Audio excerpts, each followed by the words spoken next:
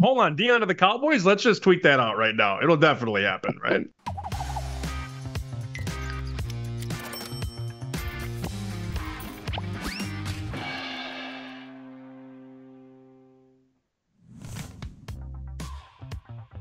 What's going on, everybody? Bear Bits Podcast, week 0 preview of college football, and maybe a little week 1 and a little whatever else comes up in the gambling group chat. I'm your host, The Bear, Chris Fallica, Geoff Schwartz, my co-host. As always, joins me. Will and Sammy will be back in a few minutes, but we've survived it, Jeff. We actually have actual games that actually count this weekend. Maybe they aren't the biggest names or the biggest teams or the tightest spreads, but there is actually real live college football this week. There is. I'm glad you're back home, Bear, because yesterday in our little pre-production call, you had driven from your home across the border to a different state to make wagers. That is dedication to the life of a sports wagerer. Hey, any time you need to go from my house in Connecticut up to Longmeadow, Mass, and it's a nice little area that they have because there's a picnic table there. It's kind of like you make the left into like this like semicircle, like half moon, and it's like a wooded area, little creek there that's over there, but under a tree, nice and shady. So it's almost like it was purposely put there to have people drive from Connecticut to Massachusetts to be able to make wagers on some NFL bets that we'll talk about in our NFL podcast later on. However, I did make one college bet when I was there, just because you can't bet like head-to-head season win total wagers in Connecticut.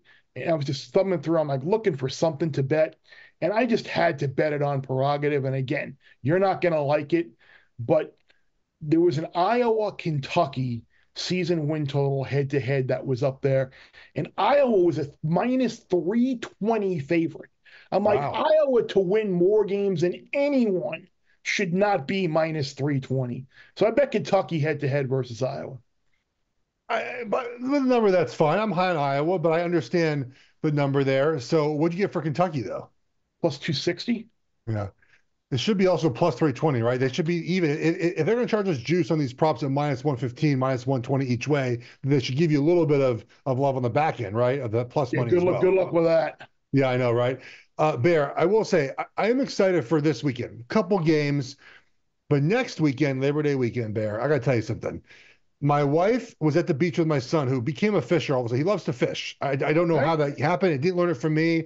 Kid loves to fish. She said to me the other day, it was on Saturday, hey, I'm at the beach now. Your son wants to fish another time.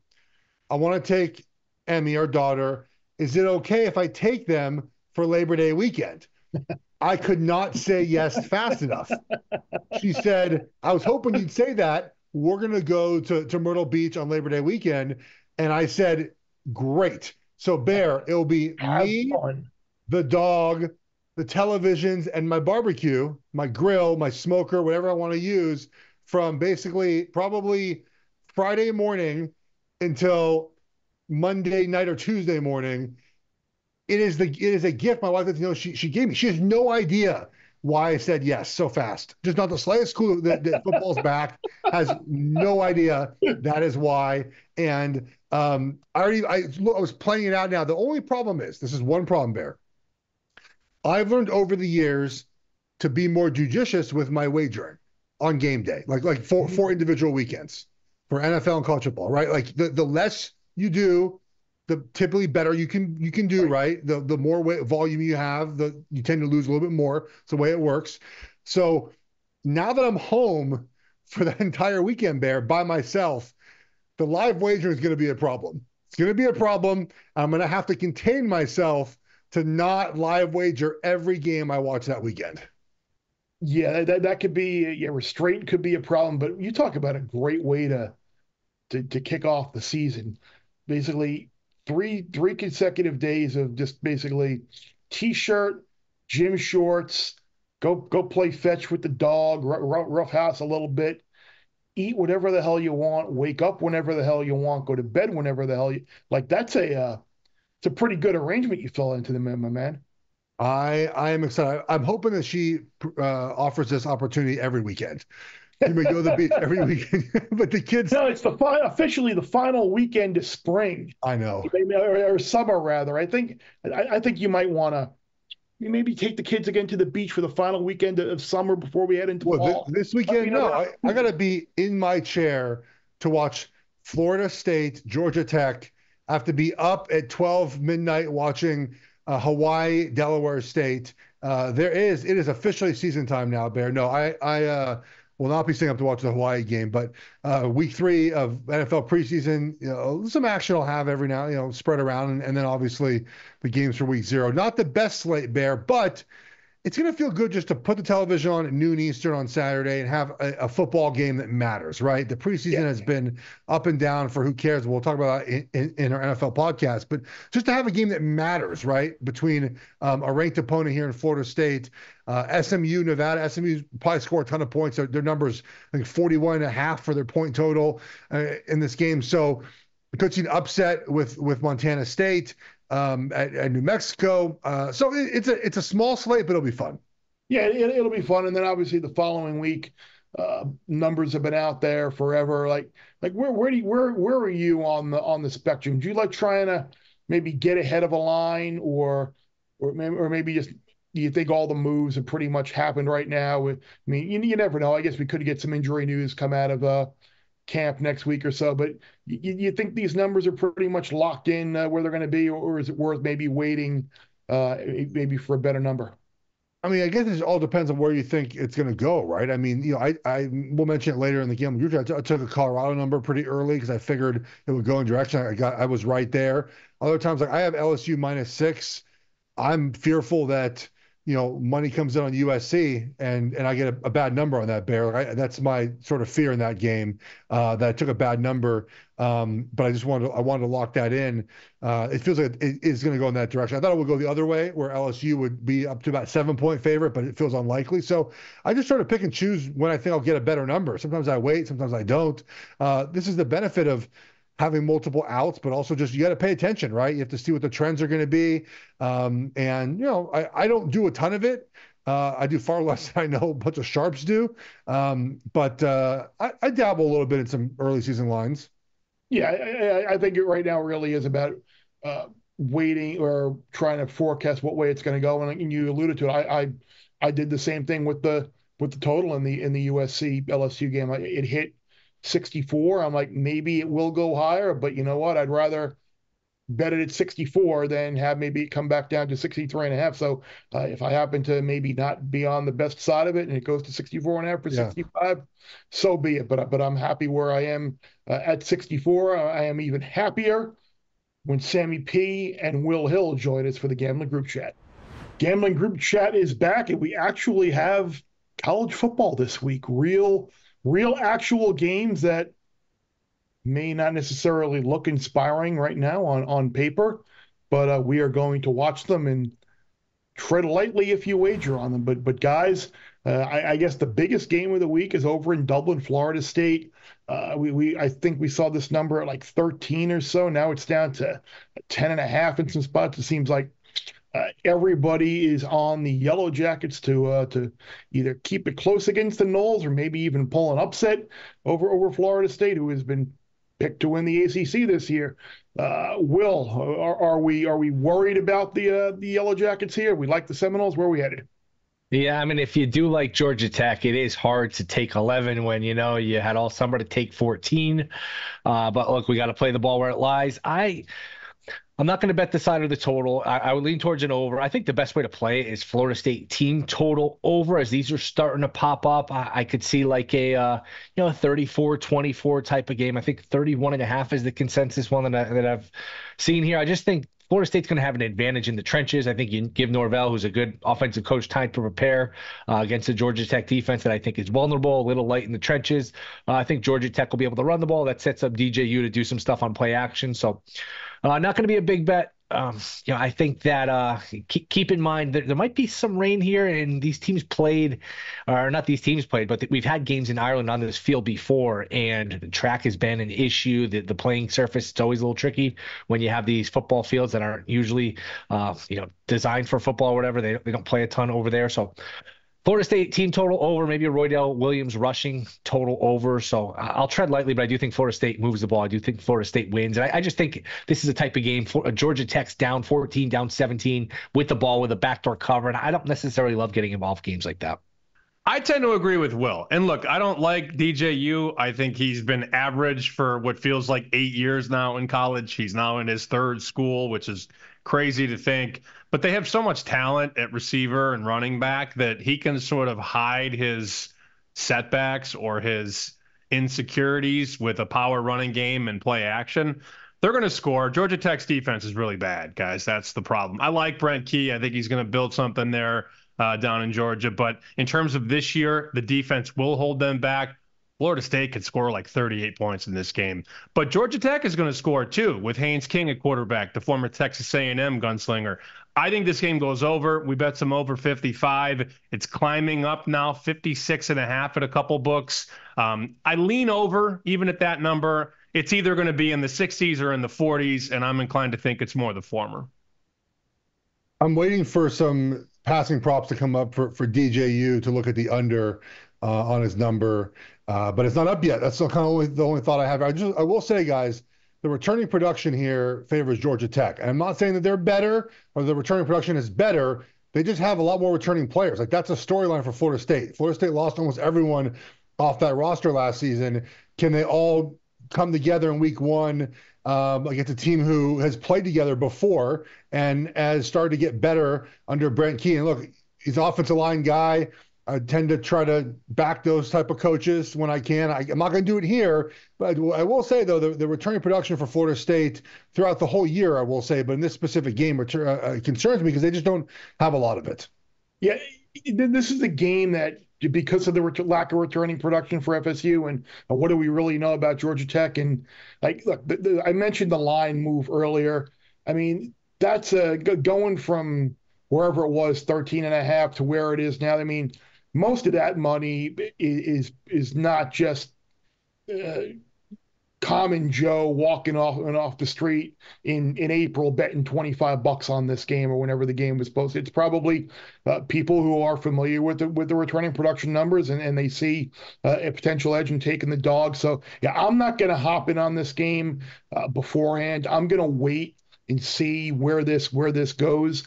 One game that I do have, Sammy, and you mentioned it, and now I'm in a great spot because I laid a much shorter number with Montana State against New Mexico when this number was first posted. So this number has been driven up to like 9, 8.5, 9 now. The Bronco Mendenhall debut in New Mexico, who is right there among for worst teams in the country, but Bobcats, obviously a contender to win the FCS title this year.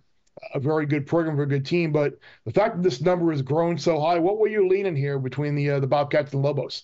It's 11.5 now, Bear. Is it a lot? That's ridiculous. There's a rumor that one of these syndicates is going to release the favorite because, you got to give out 11.5 when you could have laid 9.5. That's a true syndicate. 3 or 4 weeks ago. Look, if it gets any higher, I made the game 9. So the fact that it's already crossed through 10, as we know, 10 isn't one of the most key numbers, but it's a nice round number. I mean, we see games, 31-21, 24-14. It's a common landing number, maybe not the most key number, but anything north of 10, I'm going to play. What I will do, this game will be on Saturday at 4:00 Eastern. I'm going to watch the screen religiously the next couple of days. And if I see that 11.5 start to dip down to 11, I'll grab the highest number. But I've been told that somebody somewhere is going to give out Montana State. So I think if you like the dog, you could wait, Will, maybe get an even bigger number, maybe a 12.5, maybe even a 13 for a second. But as we know, and as we've talked about, these wise guys that laid Montana State, they push it up, people chase it, and then there's going to be another group of wise guys that will come in and take 13 because these guys bet numbers, not teams. Yeah, it's boy, that is a hell of a lot of points. Plus 350 on the money line. If you're New Mexico, I mean, you don't have that many chances to win games this year. You're a total rebuild. I mean, don't you get motivated by the fact that you have a 1AA team, an FCS coming to your building, an FCS team coming to your building, and not only favored, but now you're an 11-point favorite. And I think these spreads are prevalent enough where these kids have to know they're not only underdogs, but big underdogs. I'd only look towards the dog. Dan Pierre, the quarterback's not a bad player. Played a little bit at the end of last year, threw 6 touchdowns, no interceptions. He can run a little bit. I'm tempted here to take the points. I probably will end up. I'll give it out plus 11. I'll take the points here. Ooh, plus 11. I need something to root for Saturday. So maybe it's that. I mean, look, the late game is very, very late. I didn't snap for that game. So maybe some plus 11 on New Mexico in the middle of the day. Will I kind of like it? Yeah. I was ready to try and talk myself into betting. You mentioned the late game. Delaware State, the worst team in the MEAC, getting 38.5 against Hawaii, just because you figure Hawaii, McBride maybe won't play.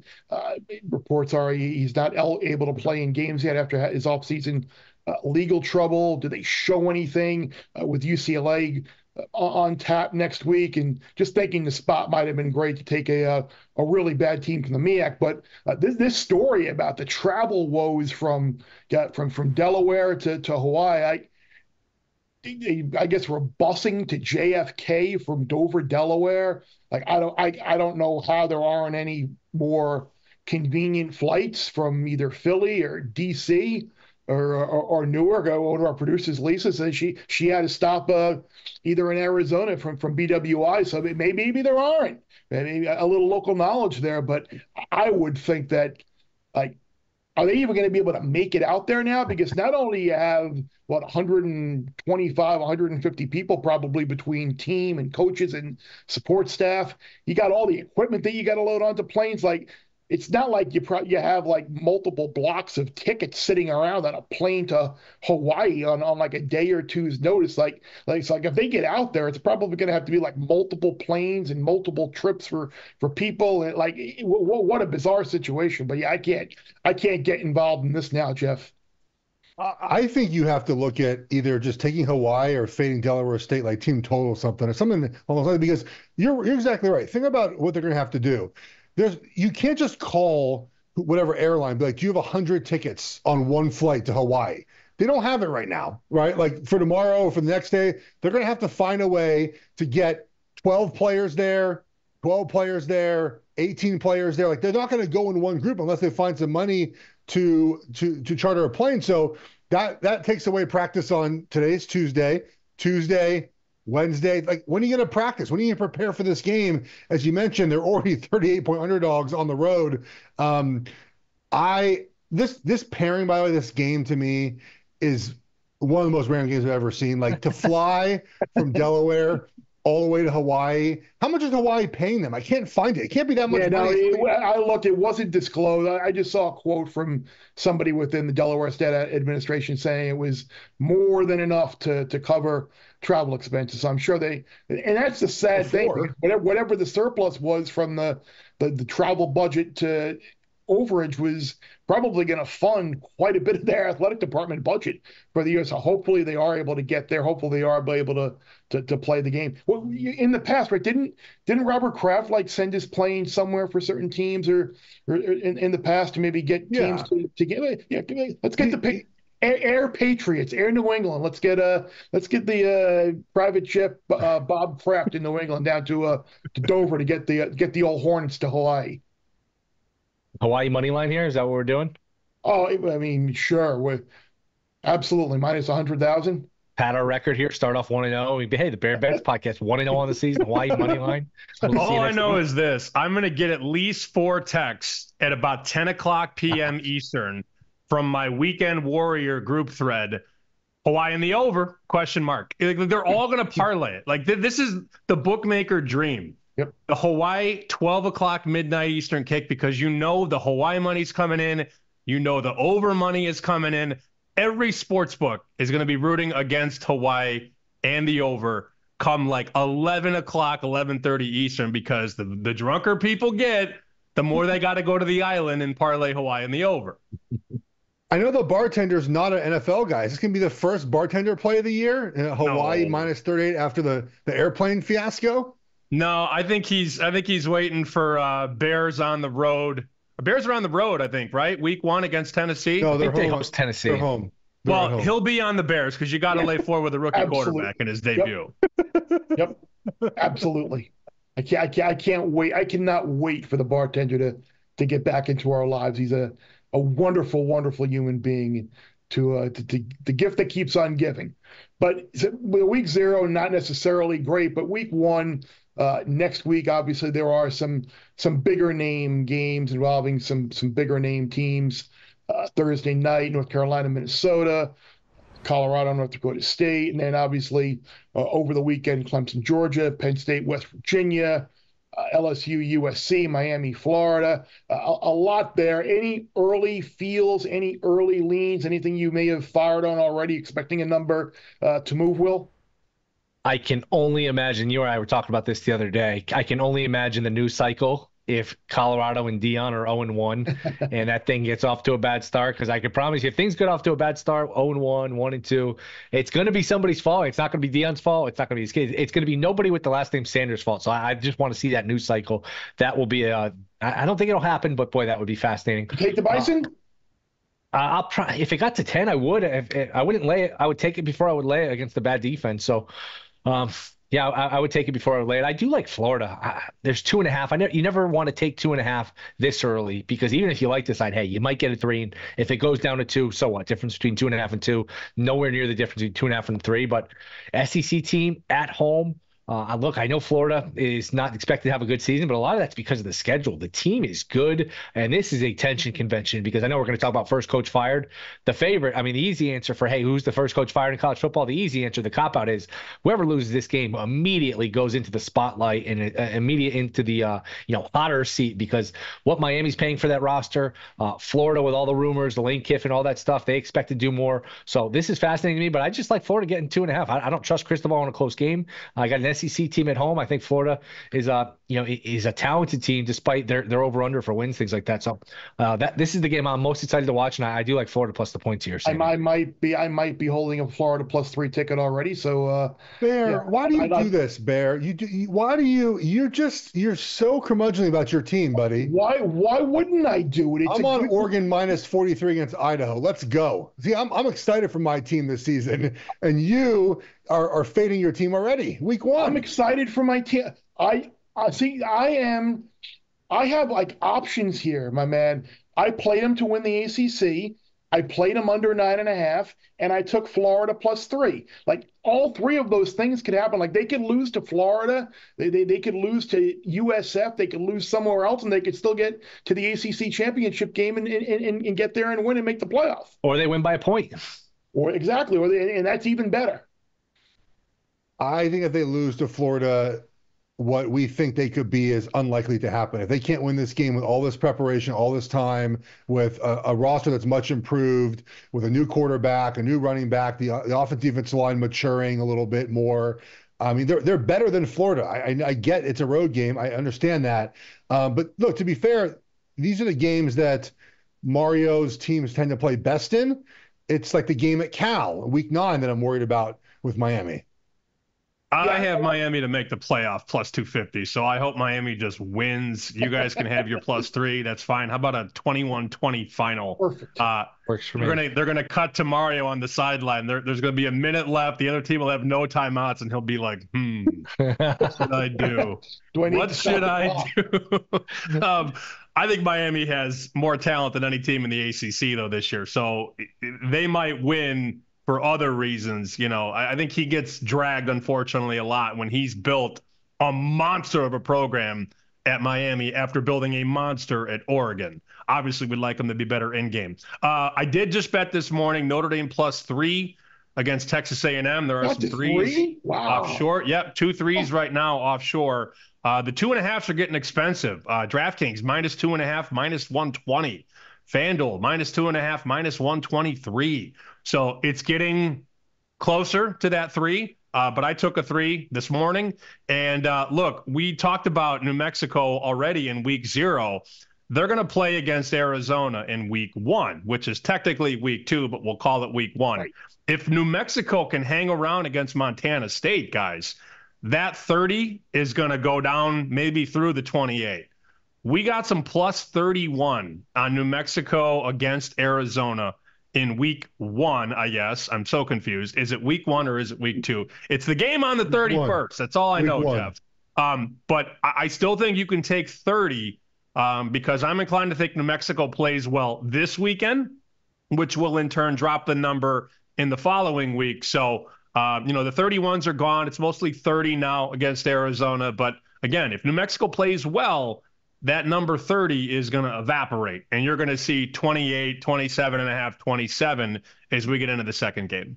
And I think talk about Arizona. We mentioned about how we're not sure about McMillan's status. He was out there in like a non-contact jersey. So maybe buying high, and if his injury doubt or if he's going to play, how much will he play, that might drive that number down a little bit more. Jeff, you liked Fresno a couple of weeks ago, didn't you? Getting at 21? Yeah, I did. Then Jeff Tedford is not coaching anymore. So I think it's hard to wager on a team without a coach that we know heading to week 1. I'm just fading Michigan with all the changes they have, right? I mean, it's the same with the idea with Florida State. It's that simple, right? Like you have a situation where they lose 4,200 snaps in the offensive line. Like that's not nothing, right? They have a quarterback that we don't know if he can throw the ball down the field with any consistency. They do return some guys on defense, sure, but it just feels like a lot of new. But it's hard to bet on Fresno now with their coach gone. Like Jeff Tedford, I trust Jeff Tedford. I think he'll have the team in the right situation. He's not there anymore. So, I got a good number back in May, but I don't love it much anymore. I got Colorado -7 in May. I don't. That's now 9. I wouldn't bet Colorado -9. I think they're better than North Dakota State. And I go back to the idea of like who's stopping Travis Hunter. North Dakota State. Everyone says they can just run the ball in Colorado. They certainly can. They're not as good as they've been in the past. Colorado is better. So I took the 7 there. I still like LSU -6 against USC, mostly because I think the trench matchup there favors LSU a lot, guys. Their offensive line is really, really good. And I know USC has new coaches on defense. They do, but they don't have that pro talent that you need still. Like they're still behind when it comes to the talent development. And I keep seeing that they're bigger now. They're bigger. Oh, congratulations. You look like a college offense or college defensive line should look, but I just don't buy them in this contest where LSU just has better players and really better trenches. Yeah, you guys got all these good numbers, man. We text each other 500 times a day. I don't remember getting Colorado -7, these +3s, all these numbers. I like. I just took Notre Dame +3 because Sammy said so. I did his favorite thing in the world. I wagered on something in the middle of the show. Sammy hit on something. If you like New Mexico this week, then you like them next week. Could you parlay New Mexico this week with next week? Because that's about as correlated as it gets. If they cover the 11, they're more likely to cover the 30. And you get a bigger number. So I don't know that books will let you do that, but that's at least a thought process. And Bear, I know you like, and I think we're on the same page here, the under, which is not going to be a fun one, but USC, LSU. I think LSU can't be worse off on defense than they were last year. They can only be better. I think they're obviously going to take 2 steps back offensively, going from Jaden Daniels to Nussmeier, losing 2 top 20-ish wide receivers. I know the offensive line's still good, but USC is going to be better defensively. I think USC is going to be more just well balanced in terms of better running backs, better wide receivers. I didn't think they were very talented last year, and I just think both defenses are improved. So that 64 is based on a lot off last year. And I'm sure that's kind of your thinking here, where 64 is just too high. Yeah, I did grab under 64 again. Will it go higher? Maybe it does go to 64.5. Maybe it goes to 65. But I kind of reached this point. Okay, 64 is a buy for me. And you hit on it. 2 new defensive coordinators who have heard all off season how much their new teams now stunk defensively last year. I think they'll obviously make some schematic changes, whether the personnel can adapt to it or not. But this number, I think, is way too high. I did grab under 64 in LSU USC in that big Sunday night primetime game in Vegas. But, Will, you mentioned the market about offshore. Who knows how much these global books are taking on those markets about the first coach fired. And you mentioned Napier. You mentioned Cristobal, or maybe it was Sammy. It was either you or Sammy. I can't remember who it was now. You were both taking your shots at my head coach in Coral Gables, which isn't cool at all. But if you needed to bet something off of this list, is there anything that kind of looks like it might be playable?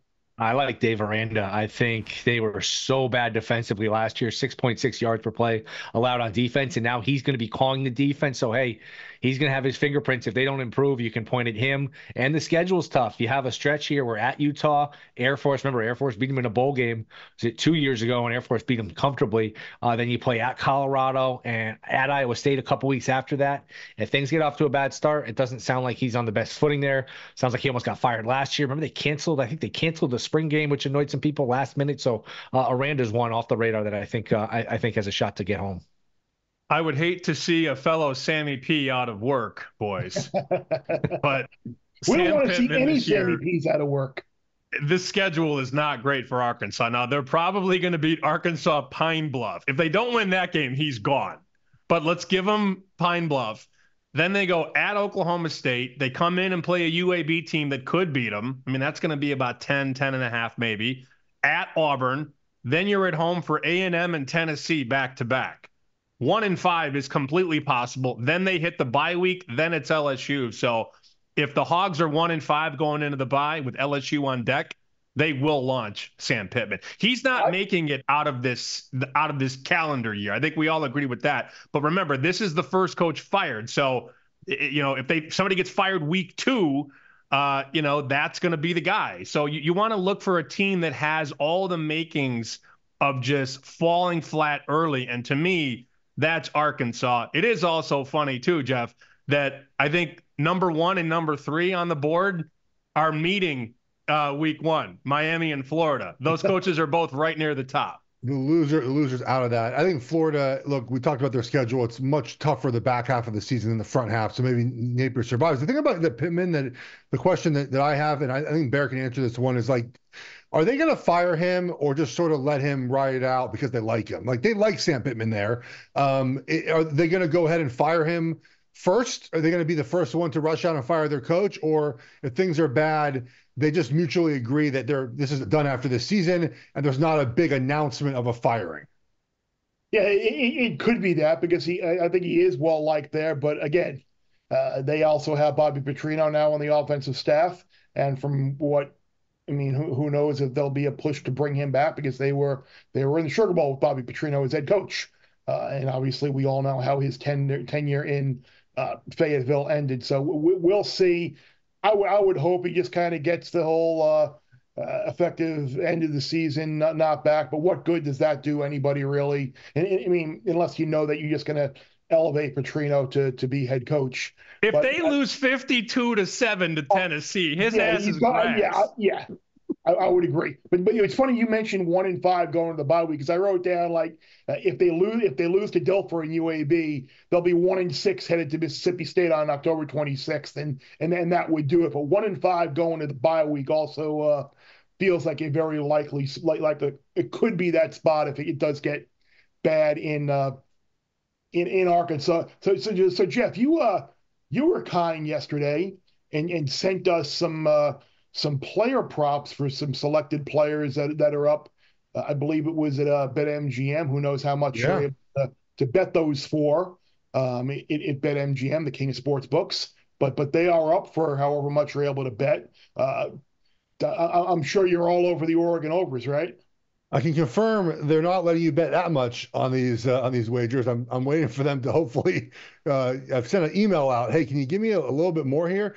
Evan Stewart, Oregon's wide receiver, the transfer from A&M. His number is 850.5 for receiving yards, and both their wide receivers last season had over 1,100 yards receiving. Tez Johnson and Troy Franklin. Troy Franklin's number, by the way, was just for the regular season, including the Washington game, obviously the Pac-12 championship game. He didn't play in the bowl game. Tez numbers bumped up a little bit by that great bowl game he had, but Evan Stewart's going to have 1,000 yards in this offense. That's what this offense is. They churn out a bunch of yards, both for running backs, wide receivers, and quarterbacks. So that number feels light to me. So I'm waiting to hit it when hopefully my limits get released a little bit here. I'm not a heavy hitter, guys, but they're kind of squeezing me with the number. So I'm going to get it soon, hopefully next couple of days. But I'm itching to take that one. But by the way, did you see that we? I don't know. I don't want to take credit for it, but I don't know if it was our podcast or whatever. But did you see that the Ryan Day Coach of the Year, Brian Award winner, moved from 12-1 to 8-1? Oh, it has to be us. Wow. Yeah. I feel good about it. We're going to take credit for it, even if it wasn't us. But I'm happy we were able to hopefully get some people on that to get a good number. I actually bet an Oregon under here, Jeff.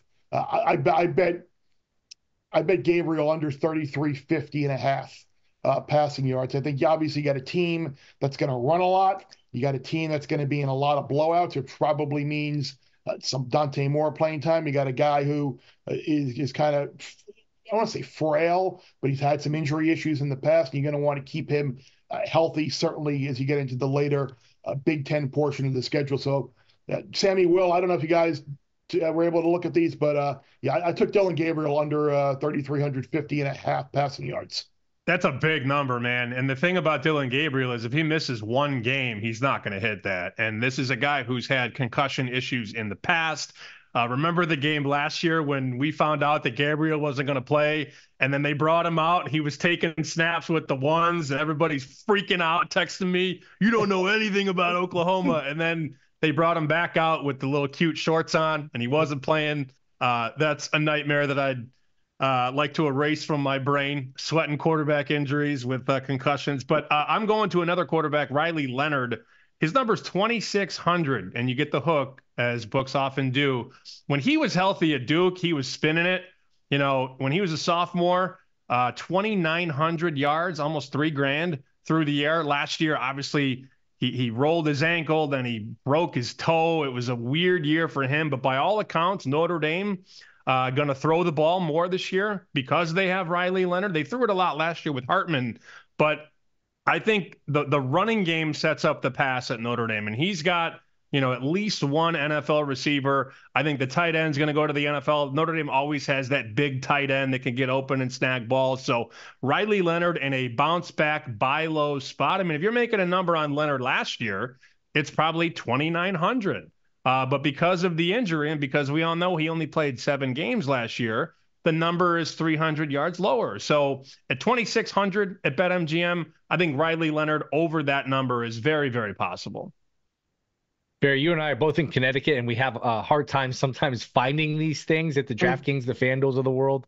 But look, just directionally, Shedeur Sanders under is one I like, just because playing behind a bad offensive line, got beat up last year, got hit a lot. And if things aren't going well for them, like I mentioned, their schedule is tough. They're one of my favorite under win bets for the year in terms of the season win totals. Does he, getting ready for the draft, hoping to be top 3 pick, does he sit out the last 2 games? So I think there's just a lot of ways to winning under with Shedeur Sanders. And even, maybe he might not even need to say I'm sitting out. That maybe that's a situation where if Colorado isn't bowl eligible, maybe his father has the conversation with them and says, I'm not going to play you. You could be the number 1 or number 2 or number 3 pick in the draft. We don't want to risk you getting hurt. This is about your future. So that's an interesting point and certainly something to monitor as the year goes on. That's all these little things that add up to hopefully finding an edge in these player. How about one more quick one? Are we of the belief, I'm not a big Quentin Ewers guy. Texas-Washington, the playoff game was on the other day, and it's just trying to think, man, Texas came so close to stealing that game. It's amazing they didn't. They got that close. They just ran some weird plays. Do we see Arch Manning at some point? Do you play Ewers under with the thought that, hey, if it doesn't go well early, we see Arch Manning or not? Not so much. Time, I think. Okay. I don't think Arch starts a game. I don't think he does either. Will, I appreciate you mentioned Colorado, by the way, so now we can get this podcast just sent to the moon by aggregation people that love Colorado. I got in trouble because I said they're going to be 6-6. You just said they're going to be under, and you don't like Shedeur Sanders. So trifecta hit. Perfect. Another thread to mute on Twitter. I can't wait to see the one response and then have notifications go to 20 plus. I'll see what it is and bid adieu.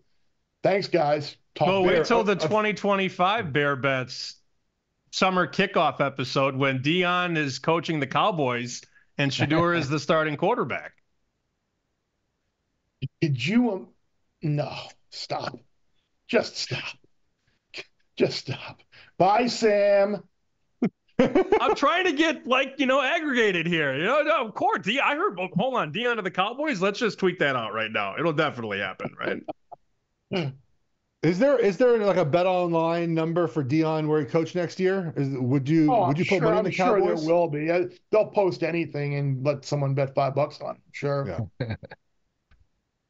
All right. Are we done now? Are we done aggregating? Are we good? I think so. We did like week 0 slate. We gave like 7 wagers today, so I feel like we like it more than we thought. We talked more week 1 than we did week 0. That's for sure. We talked a lot more New Mexico than I thought we were going to talk. I'll end on some relationship advice. If you tell your wife or your girlfriend, hey, I can't do date night on Saturday because I got to watch the week 0 games, you better hope like hell she knows nothing about these teams. By the way, that's like Drew Dinsick, Will Capper, who like coincidentally, in air quotes, just happens to take a vacation the last week of August before NFL season starts, when it's the week where there's no preseason football, NFL Yes. rather. The week 0 where college games that aren't any good before NFL. So that is an all-time boss move right there by Will Capper. So on that note, enjoy the limited offering we have this week in college football. We'll be back more next week with a whole lot deeper slate. we're back from the New Mexico Lobo Hour, Bear, to talk about our best bets. I did not expect there to be a Lobo Hour on the show, but here we are with the limited week 1 slate. How about a Bear Bets remote? We can do a live podcast from the New Mexico State game this year. I'm in.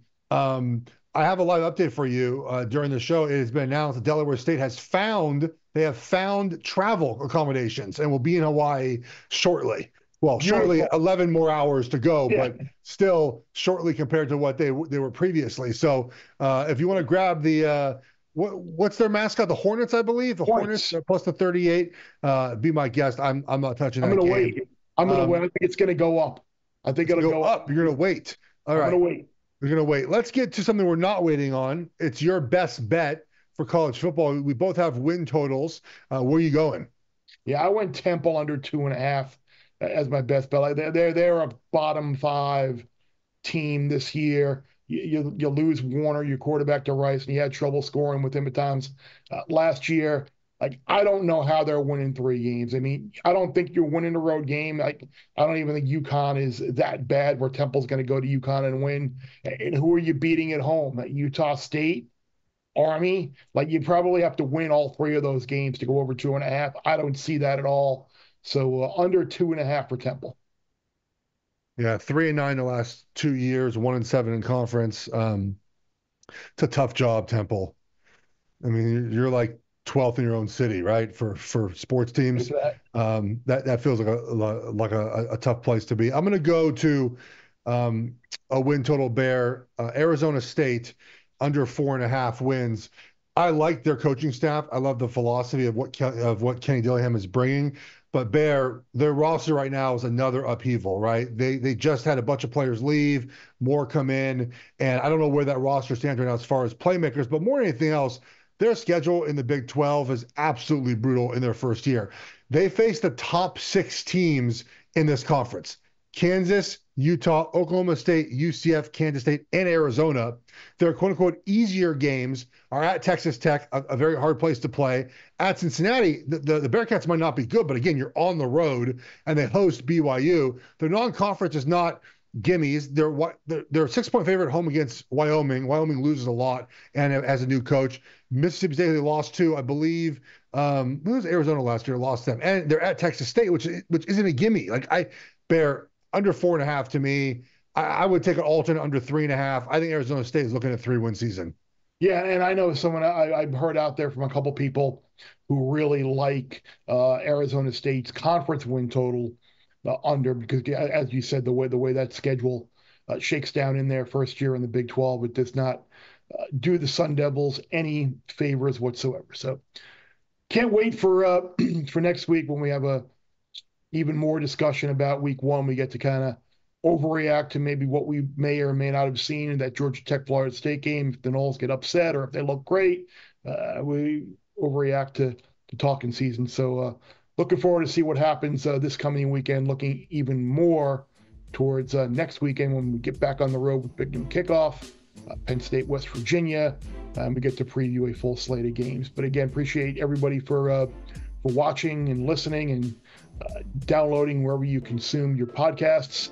Remember to rate, review, and subscribe. Appreciate all the interactions with people on Twitter, even though I mentioned how I muted a Colorado thread, but it wasn't people asking me and Jeff questions anymore. It turned into people going back and forth with each other. So I was like, you know what? It's time to tune out. But appreciate everybody out there for listening and watching again this week. For Jeff, for Sammy, for Will, I'm Bear. The less you bet, the more you lose when you win.